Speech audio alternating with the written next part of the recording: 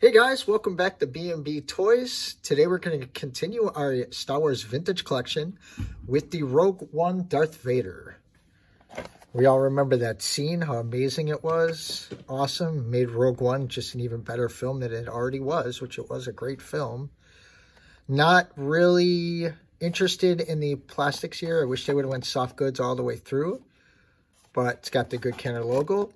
Really good look here. This is when he had the guy up. The only thing that looks weird is it looks like you can almost see somebody's eyes in there.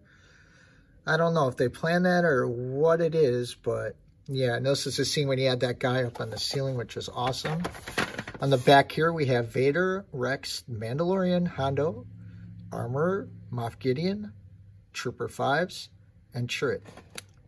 Let's waste no time. Let's get this bad boy open. They would rip off perfect so you didn't have to waste the card like that. I could have took a little time doing it, but it's okay. All right. Like I said, I always keep the shell. Let's get the figure out first because I know he's got a soft cape back here somewhere. All right, and here's our Darth Vader. I should say our Rogue One Vader, which just takes us back to the original New Hope. Ooh, it's a really nice cape. Very, very large size cape. I wish I had others to do. Oh my gosh, that's like a Batman cape. I wish I had other Vaders to do comparisons with, but unfortunately I do not have any that I'm willing to open. Yeah, I'm not sure how I feel about this cape. I mean, it feels like it's way too big. As you can see, like, that's way too big. I mean, he can use it as a blanket if he gets cold at night in space, which it does get cold in space. So first off, let's start this proper review with a head tilt.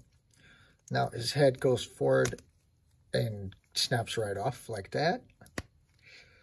He does not have any forward or back really at all. He does rotate completely around. It's got a really nice silver shiny, well, I should say shiny, not silver, dome piece. His tilt and a little bit, not a whole lot. As far as his arm comes, holy moly. I do love these shoulder pieces he's got here. His arms come all the way up, so he can surrender if need be. I really, really like that. It's very nice. Seems to have a little bit of movement back and forward here as well, if you can see that. Almost like a butterfly joint, but I don't think that's it. His elbows come in this far before taking off the wrist here. He doesn't have any articulation in the hand, which he really just has the lightsaber, so I guess that's okay. He does have the wrist spin. Not really a fan of these hands, to be honest with you. If you guys can see that well, I apologize. Same thing with this left hand. No articulation, just that spin in the middle. Does come up to just about,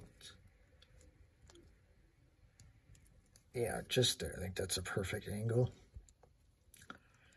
Okay, so for the middle here, it looks like his waist comes all the way around that belt.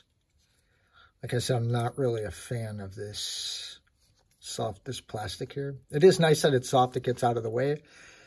He has no waist articulation. It looks like he does, but it's not going to move at all. And he has his Christmas colors here in the center. Continues down on the belt with his communicator or whatever. I don't know what we ever discovered what this was. His legs come up that high. And, oh, geez.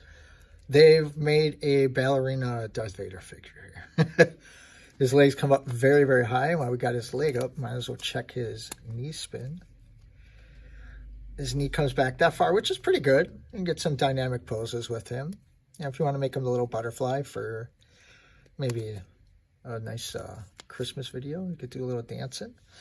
His foot comes back that far and that much that forward, and he does have that ankle tilt, but oh, actually he does not. I apologize for that.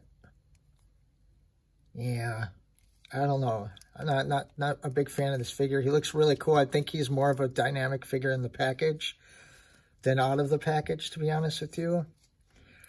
Not sure about this cape. If we leave it behind folded like this, I think that's supposed to be the way that it is.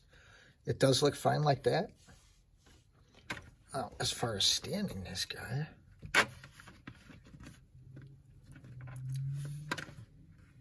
seems to stand well. But you can see his cape. I don't know what they're doing here, what they did, but I don't know. If you guys find it better or something, let me know. But I just feel like the cape just wants to kind of sit like that.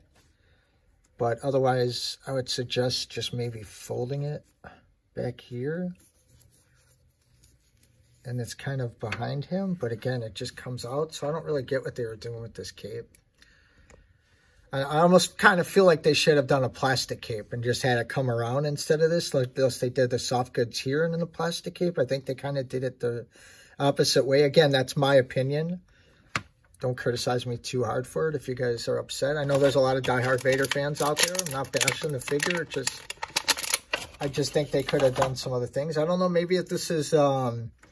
I know they do a lot of remakes and that. I feel like this is a much better Vader figure. I do have to say that the eyes are killer. Although it doesn't show the red in the packaging, I think they did a really good job here. There is no place to hold the saber hilt, but Vader would always have his in hand. He does have the hands here, and you just kind of press this in here. It holds it pretty well. Smack on the figure. I don't really see much of it moving. But I really wish they had a little more of a wrist movement, but I feel like you can get your good poses with that, some battle poses with it, but the saber doesn't want to sit in there too well. I mean, it's fine if it's just standing there, but it's just, if you can see, guys, this is a really weird finger, like, grip. You know what I'm saying? Like, normally grip something that's like that. It's usually what I mean, that's not very appealing, but it's usually like grabbing it like that makes it feel like the hilt's bigger than it should be. Yeah, I don't know, unless I'm getting something wrong here, which I hope I'm not, but I've had many Vader figures in my life. But yeah, like I said, I really like the look of it. I think the chest in this is very holiday theme, if you will. But as far as the cape, again, just try a fold here. Like, there is the natural fold, but when you do that, he's got so much extra cape back here. It's, I mean, if you guys can see this again, get that bat spread on him. This is a very, very, very large cape. It almost looks like his hairpiece. Yeah, maybe if you try folding it like this. Yeah, I don't want to make this video run too long so you guys get bored part of the way through, but yeah, I think maybe that's probably going to be the best way for it to go, but see, it still comes out. I'll figure it out. I'll monkey with it, maybe pin it back with something, but yeah, so as far as the saber goes, pretty sure this is your typical Vader saber. Really nice sculpt. I mean, it's nothing that we haven't seen probably quite a few hundred times before. It doesn't go in his other hand. He does have a grippy hand, but it doesn't go in his hand. He does use this. I wish they would have done the fist. They kind of got it, but as you see on the packaging here, excuse my movement, he's got a fist. I don't know why they didn't incorporate that into the figure. It seems like they were trying to, but again, I really think there's a lot of reuse here. I don't have any example, but I feel like maybe he's doing a force grab, but then again, you would have your hands out like that, I would believe. Yeah, so I don't really know what they were going for when they made this figure, but yeah, so that's my review. I wish I had a comparison for you guys for this Vader, but unfortunately I don't. If you guys have any comments, leave them below. If you're new, please like and subscribe. And until the next video, have a good day and be safe.